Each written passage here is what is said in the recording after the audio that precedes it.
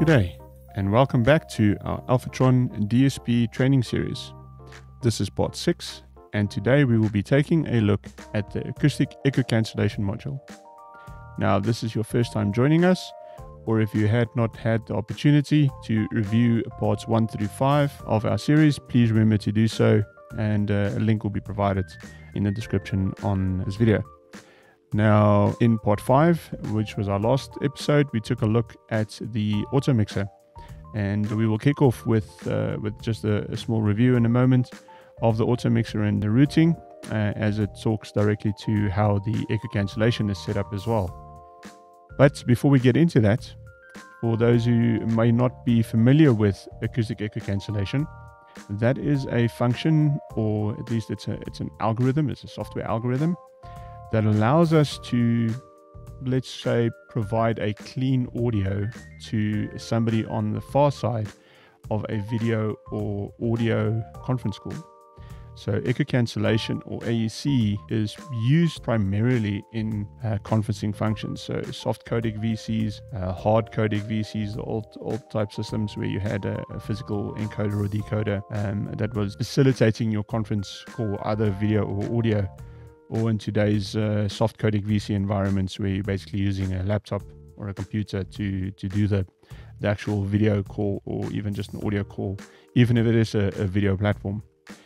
Now, the echo cancellation, if you activate echo cancellation in your room that you are in, that you are hosting your meeting from, you will not actually see the benefit of that echo cancellation.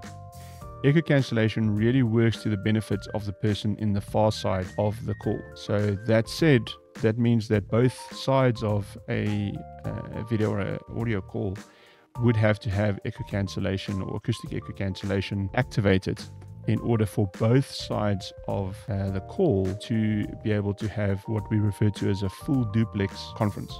In other words, where there's no disruption of that person in the room hearing themselves back through their own audio system, which is essentially your audio traveling to the person on the opposite side of the call, the speakers in that room, the audio system in that room playing it back, your voice then being picked up by the microphones in the opposite side of the call, and then sent back to you on your speakers, so you're in effect hearing an echo of your own conversation. And similarly, somebody in the far side would benefit, and that's why we say it's really to the benefit of the person on the other side of the call.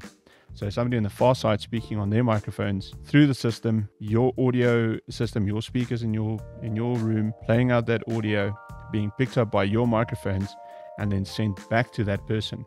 So that echo cancellation algorithm, or that echo cancellation function, is there to prevent that echo from taking place.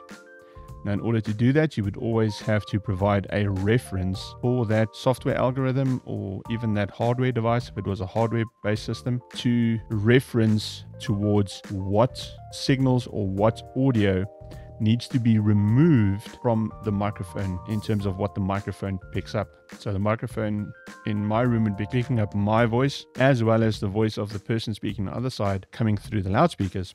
But the reference, if I were to use the USB audio channels on the DSP, for instance, to facilitate that to a computer, I would make my USB audio my reference point. And we'll look at that in practice in just a moment. Now, that USB reference point then means that the person's voice on the far side of the call gets, we can say, minused. It gets taken out of the local microphone signal in my room. So then only my voice gets transmitted back to that person on the far side of the call. So that's just a short summary of what echo cancellation does and why it is needed. So like I mentioned, it is predominantly used for video and audio conferencing. As I mentioned, we are kicking off where we left off last time, where we looked at our auto mixer routing. So my auto mixer is still set up as we did in the last episode. And if I head over to my matrix, I'm still sending my auto mixer as my USB output. So I'm using the DSP and my USB output to actually record the audio here in this case. Wouldn't be any different if we were doing this in a soft codec VC call. The same would apply. I would be routing my audio to the USB. Now, as I mentioned before, when we spoke about the different routing options in part 4 as well, talking about just how the matrix routes. When we start using these 3 individual modules, the auto mixer, the echo cancellation, and the ambient noise suppression, they basically route one into another in order to facilitate cleaning up, as I mentioned, your audio and managing your audio better for your video conference calls. When we then speak about routing now going into the echo cancellation channel, again, like the auto mixer or the matrix, there's multiple ways of doing that. You could, for instance, route your microphones. In this case, you'll see I have 2 microphones running. I can route microphone 1 and 2 directly into my auto mixer, bring my USB as my reference point, as I mentioned, because in this case we are using the USB for our VC, set in inverted commas. So if I were doing that, then I activate my echo cancellation module, and I can select my non-linear processing mode, NLP, which is basically just the delay time in the course. In other words, the latency of my audio traveling towards the far side and coming back, or at least the far side's audio coming to me and back to the far side. That's what we refer to as a round trip audio. Now, conservative is the sort of lowest setting with the least amount of latency applied. Moderate will have a little bit more latency, and aggressive will have the longest latency, or what we refer to as a tail length of the audio. So in other words, how long the acoustic echo cancellation algorithm is active at any given point. So every millisecond of audio that it receives, it just delays that and keeps that within the echo cancellation, cancelling that specific audio out. So NLP sets the states of how long it keeps that echo cancellation cancelling, in inverted commas again, going. So if you find that you are still getting echoes on the other side of the call, if the person there is stating that, I can still hear myself, then you change it from conservative to moderate, or even from moderate to aggressive. And really it will depend on system to system how you would set that up. Now, as I mentioned, we can route our microphones directly there, which means in my matrix mixer, I would unroute my auto mixer crosspoint and route it from my echo cancellation crosspoint. But that would bypass my auto mixer, and I would then only use my echo cancellation directly, which is fine if you are not using the auto mixer. But for our purposes in demonstration, we'll keep the auto mixer in place. So we will be routing from the auto mixer directly into the echo cancellation module, and from the echo cancellation module, again, our USB is our reference.